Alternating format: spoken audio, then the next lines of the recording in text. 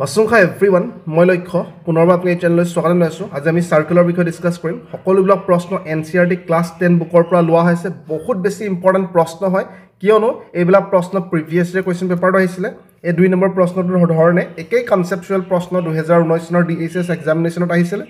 আৰু বাকিবিলাক প্ৰশ্ন যোনবিলাক আপোনালোকে দেখা পাব এই প্ৰশ্নটো আমাৰ আহিছিলে প্ৰিভিয়াস ইয়াৰ কোৱেশ্চন পেপাৰত কিন্তু ক্লাস 10 বুকৰ পৰা লোৱা হৈছে আৰু লগতে এই প্ৰশ্নটো এনেকুৱা ধৰণৰ প্ৰশ্ন আহিছে গতিকে বহুত বেছি ইম্পৰ্টেন্ট হয় যিসকলে সাৰ্কুলাৰ বিষয়ে বেসিক কনসেপ্টৰ পৰা জানিব বিচাৰিছে পাৰ্ট 1 টো চাই লব মই ডেসক্ৰিপচনত লিংক দি দিম আগত আমি বনাইছিলো প্ৰথম প্ৰশ্নটো চাওক যে হাউ many টেনজেন্টস can A circle have এটা সাৰ্কুলাৰ কিমানটা টেনজেন্ট থাকিব পাৰে বুলি কৈছে টেনজেন্ট মানে এই সাৰ্কুলাৰ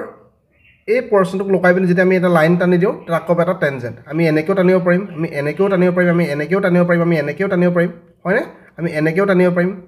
আমি এনেকেও টানিব পাৰিম অৰ্থাৎ কিমান এটা সাৰ্কুলাৰ কিমানটা টেনজেন্ট থাকিব পাৰে অসীম থাকিব পাৰে ইনফাইনাইট থাকিব পাৰে কিমান ইনফাইনাইট থাকিব পাৰে যদি আমাৰ প্ৰশ্ন আহি যায় যে সাৰ্কুলাৰ কিমানটা টেনজেন্ট থাকিব পাৰে আমি কম ইনফাইনাইট থাকিব পাৰে অসীম লৈকে থাকিব পাৰে ঠিক আছে হেটো নিশ্চয় গম পাইছে বাকি প্ৰশ্নবিলাক টেনজেন্ট ৰিলেটেড হয় এই প্ৰশ্নটো চাব বহুত বেছি ইম্পৰ্টেন্ট প্ৰশ্ন হয় মই ভালকে বুজাবলৈ চেষ্টা কৰিম আপোনালোকক a tangent PQ at a point P of a circle of radius 5 cm প্ৰথমত সো কি বুলি কৈছে এটা টেনজেন্ট আকিব কৈছে সো আমি এটা টেনজেন্ট আকিম এনেকা আমি এটা টেনজেন্ট আকিলো দেখা পাইছে টেনজেন্টৰ সাৰ্কুলাৰ পইণ্টটো P নাম দিব দিছে গতিকে সাৰ্কুলাৰ লগত লাগি থকা পইণ্টক আমি P নাম দিলো ক্লিয়াৰ আছে আৰু টেনজেন্টটো PQ কৈছে গতিকে আনটো কি হৈ যাব Q হৈ যাব দেখা পাইছে নিশ্চয় টেনজেন্টৰ নামটো PQ দিব দিছে সো আমি PQ দিছো আৰু যোনটো সাৰ্কুলাৰত লাগি আছে তাৰ নামটো P দিব দিছে সো আমি P দিছো ইয়াৰ লৈকে ক্লিয়াৰ আছে নিশ্চয় কোনো ধৰণৰ অসুবিধা হোৱা নাই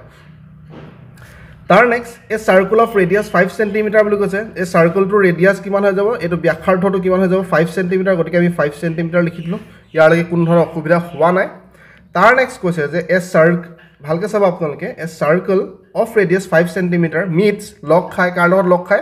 এ লাইন থ্ৰু দা সেন্টাৰ O সেন্টাৰটোৰ নামটো O দিব দিছে গতিকে আমি O দিছো এটা পইণ্ট Q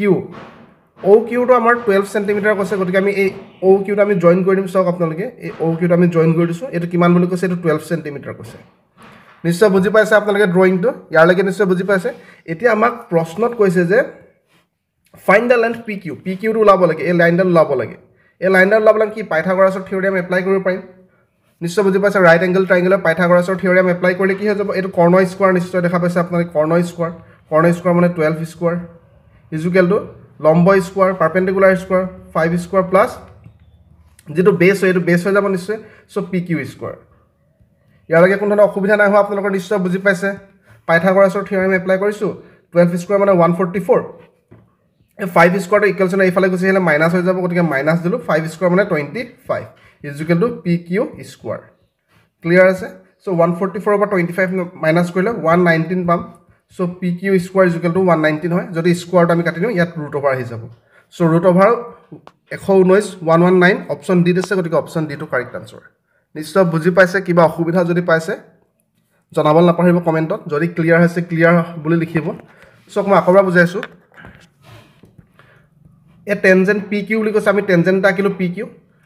আৰু যোনটো সাৰ্কুলাৰ লগত লাগি আছে এটা আমি P নাম কিয় দিছো কাৰণ স্পষ্টকৈ কৈ দিছে টেনজেন্ট PQ এটা point P of A circle সাৰ্কুলাৰ পইণ্টক আমি P নাম দিছো নিশ্চয় দেখা পাইছে মই কালাৰটো চেঞ্জ কৰি লৈছো বুজিবলৈ সুবিধা হ'ব সো এই টেনজেন্ট আমি ফাৰ্স্টত আকি ললো তাৰ নেক্সট কৈছে এ সাৰ্কেল অফ ৰেডিয়াস 5 cm গতিকে আমি ৰেডিয়াস নামটো কি দিলো 5 cm দিলো আৰু আমাৰ OQ টো দি দিছে OQ এই লাইনডাল আমি জয়েন কৰি দিলো দেখা গৈছে OQ এই OQ দিল আমাক 12 cm দি দিছে গতিকে আমি 12 cm লিখিলো বাকি আমি দেখিলো এটো পাইথাগোৰাছৰ থিওৰেম এপ্লাই কৰি পিনে আমি PQ ওলাব পাৰিম আৰু আমাক PQ এ ওলাব দিছে PQ টো ওলাব লাগে পাইথাগোৰাছৰ থিওৰেম এপ্লাই কৰি দিলো আমি যে হাইপোটেনাছ স্কয়াৰ বা কৰ্ণ স্কয়াৰ ইকুৱেল টু পাৰপেন্ডিকুলাৰ স্কয়াৰ মানে 5 square plus base square base মানে এটো আছিল নিশ্চয় বুজি পাইছে আপোনালোকে তাৰ পৰা আমি PQ ভ্যালুটো পাই গলো ৰুট ওভাৰ 119 অপচন ডি টো কাৰেক্ট আনসাৰ ক্লিয়াৰ আছে নিশ্চয় ক্লিয়াৰ আছে তাৰ নেক্সট প্ৰশ্নটো এক্স্যাক্টলি একে হয় এই প্ৰশ্নটো আপোনালোকে নিজে কৰক সম্পূৰ্ণ একে হয় সম্পূৰ্ণ একে প্ৰশ্ন হয় আপোনালোকে নিজে কৰে নাম্বাৰ 3 আছে প্ৰশ্নটো আপোনালোকে নিজে কৰিব এটো কমেন্ট সেকশনত আনসাৰটো দিব নাপাহৰিব যা অসুবিধা যদি হয় মই ভিডিওৰ একেবাৰে শেষত মই আনসাৰটো কৈ দিম ঠিক আছে একেবাৰে একে প্ৰশ্ন হয় নিশ্চয় পাৰিব তাৰ নেক্সটত আমি যাম তাৰ নেক্সট আপোনালোকে চাওক যে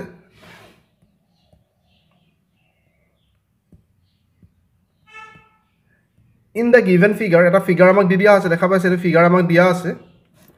ইয়াত কি বুলি কৈছে if TP and TQ are two tangents to a circle with center O বুলি কৈছে ঠিক আছে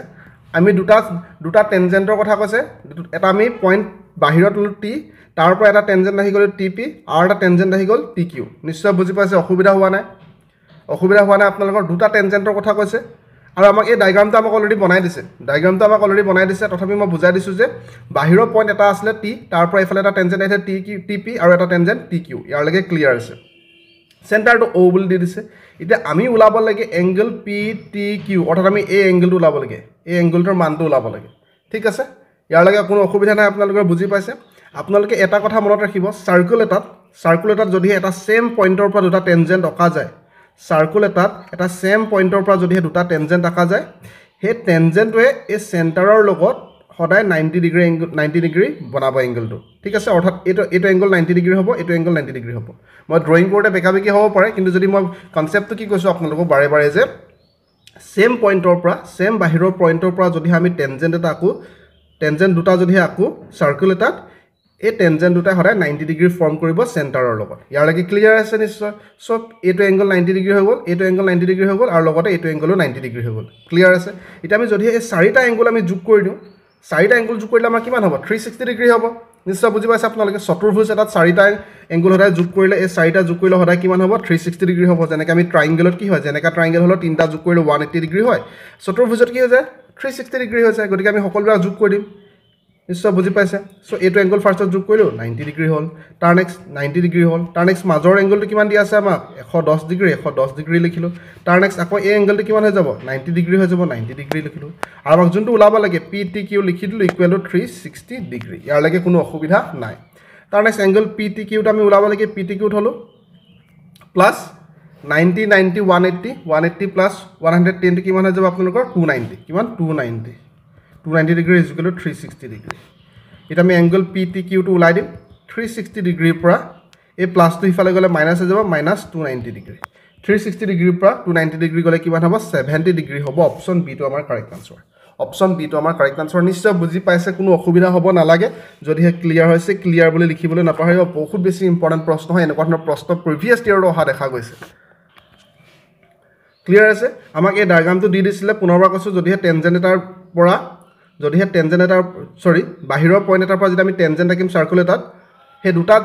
সেম পইণ্টৰ পৰা যদি আমি টেনজেন্ট দুটা আকিম হে টেনজেন্ট দুটা কি হ'ব এই সেন্টাৰৰ লগত 90 ডিগ্ৰী ফৰ্ম কৰিব আমি গম পালো সো আমি 90 ডিগ্ৰী ডাইৰেক্টলি ইয়াটো 90 ডিগ্ৰী ইয়াটো 90 ডিগ্ৰী লিখিলো মাজৰ এংগলটো আমাক দিয়া আছে 110 ডিগ্ৰী গতিকে এটো এংগলটো আমাৰ সহজে ওলাই গল 70 ডিগ্ৰী ক্লিয়াৰ আছে নিশ্চয় কিবা অসুবিধা থাকিলে ৰিপিট কৰি চাব ভিডিওটো গাটো ভাল নাই গতিকে অলপমান ভিডিও বনাবলৈ প্ৰবলেম হৈছে তাৰ নেক্সট চাওক আপোনালোকে যে if the tangents PA and PB from a point P একে কৈছে চাওক ইয়াৰ আমাৰ ডায়াগ্ৰামটো দিয়া নাছিলে মই ডায়াগ্ৰামটো আগতে বনাই লৈছো যাতে আপোনাক বুজাবলৈ সুবিধা হয় একে আমাৰ টেনজেন্ট দুটা কথা কৈছে এটা পইণ্ট P আছিলে বাহিৰত তাৰ পৰা এটা টেনজেন্ট আকিলো PA হ'ল আন এটা টেনজেন্ট আকিলো PB হ'ল এটা পুনৰবাৰ এটো এংগলটো কিমান হ'ব 90 ডিগ্ৰী হ'ব এটো এংগল কিমান হ'ব 90 ডিগ্ৰী হ'ব ইয়াৰ লাগে কোনো অসুবিধা নাই আপোনালোকৰ তাৰ নেক্সট কি কৈছে from a point P to a circle with a center O are inclined to each other at an angle 80 degree. Eta junto PA aru PB asile P aru PB junto amar tangent asile tahate kiman angle form korise 80 degree angle form korise boli koise yar lage clear ase nischay etia ami ulabo lage P angle POA orthat ami jodi eta line eneke draw kori do e line a angle to ami ulabo lage nischay buji paise apnalage a angle to ami ulabo lage clear ase yar lage ইয়াৰ লাগে নিশ্চয় clear আছে আমি আগৰ নিচিনাই কৰিম জৱাবৰ প্ৰশ্নটো যোনটো আছিল একে ধৰণ আমি কৰিম যে ফাৰ্ষ্টত আমি কি কৰিম এই গুটে ডাঙৰ এংগলটো ভ্যালু উলাই দিম ঠিক আছে ডাঙৰ এংগলটো ভ্যালু আমি উলাব পাৰিম নে নিশ্চয় পাৰিম কিয় নোৱাৰিম কাৰণ আমাক এটো দিয়া আছে 90 ডিগ্ৰী আমি গম পাও 90 ডিগ্ৰী প্লাস আমাক এই এংগলটো দিয়া আছে 80 ডিগ্ৰী সো 80 ডিগ্ৰী লিখিলে প্লাস এই এংগলটো আমাক দিয়া আছে কিমান 90 ডিগ্ৰী প্লাস এই মাজৰ এংগলটো আমি উলাব লাগে সো আমি কি উলাম angle AOB ভ্যালুটো উলাম equal to 360 degree হৈ যাব চতুৰ্ভুজ হয় তাৰ নেক্সট আপোনাৰ কি কৰিব 90 90 180 প্লাস 80 কৰিলে 260 হৈ গল plus angle AOB is equal to 360 degree so angle AOB ভ্যালুটো কিমান হৈ যাব 360 ডিগ্ৰীৰ পৰা 260 ডিগ্ৰী গুছি গলে আমাৰ কিমান থাকিব 100 ডিগ্ৰী ইয়ালৈকে ক্লিয়াৰ আছে ইতে 100 ডিগ্ৰীটো আমাৰ আনসাৰ নহয় 100 ডিগ্ৰী মানে এংগল AOB হয় কিন্তু আমি ওলাব লাগে কি এংগল POA ওলাব লাগে এংগল POA ওলাবল আমি যদি ইয়াত এটা লাইন ড্ৰ কৰি দিও লাইন ড্ৰ কৰিলে এই গোটেই ডাঙৰ এংগলটো কি হৈছে মাজত কাটাকাটি কৰিছে মাজত মানে এংগলটো আধা হৈ যাব নিশ্চয় বুজি পাইছে এটো ওলাব লাগে আমাৰ সো আমাক যোনটো এংগল AOB আছিলে তাৰ আধা হৈ যাব হেতু 100 ডিগ্ৰী আছিলে গতিকে POA টো কিমান হৈ যাব 50 ডিগ্ৰী হৈ যাব সো অপচন A টো কাৰেক্ট আনসাৰ নিশ্চয় বুজি পাইছে মাকবাৰ বুজাই দিছো অসুবিধা হৈছে চাগে নিশ্চয় বুজি পালে মাকবাৰ কৈ দিছো আপোনালোকক আমাক কি কৈছিলে এটা টেনজেন্ট PE কৈছিলে এটা টেনজেন্ট PB কৈছিলে গতিকে আমি গম পালো সেম পইণ্টৰ পৰা আহিছে গতিকে এটো 90 ডিগ্ৰী হৈ গল এটো 90 ডিগ্ৰী হৈ গল ইয়ালৈকে ক্লিয়াৰ আছে তাৰ নেক্সট আমাক এটো দিয়া আছিল 80 ডিগ্ৰী সো 80 ডিগ্ৰী লিখিলো গতিকে আমি এংগল AOB টো উলাই ললো ফাৰ্ষ্টত AOB টো আমি কিমান পালো 100 ডিগ্ৰী পালো ইয়ালৈকে ক্লিয়াৰ আছে তাৰ নেক্সট কি হল সো আমাক ওলাব লাগে কি ইয়াৰ পৰা যদি আমি লাইন টা ইয়াত ড্ৰ কৰি দিও আমাক ওলাব লাগে এই এংগলটো ভ্যালু ওলাব লাগে এই এংগল মানে এংগল POA ভ্যালু ওলাব লাগে এংগল POA ভ্যালু ওলাব লাগে এটা আমি এই গুটেই ডাঙৰ এংগলটোৰ ভ্যালুটো আমি গম পালো 100 ডিগ্ৰী তাৰ আধা হৈ আছে সো তাৰ আধাটো কিমান হৈ যাব 50 ডিগ্ৰী সো অপচন A টো কাৰেক্ট আনসাৰ ক্লিয়াৰ হৈছে নে নাই হোৱা বাৰু কিবা অসুবিধা দিলে ৰিপিট কৰি চাওক বা কমেন্টত জনাব মই আৰু ভালকৈ বুজাবলৈ চেষ্টা কৰিম তাৰ নেক্সট প্ৰশ্নটো বহুতে বেছি ইম্পৰ্টেন্ট হয় তাৰ নেক্সটটো চাওক আপোনালোকে two concentric circles are of radius 5 cm and 3 cm ঠিক আছে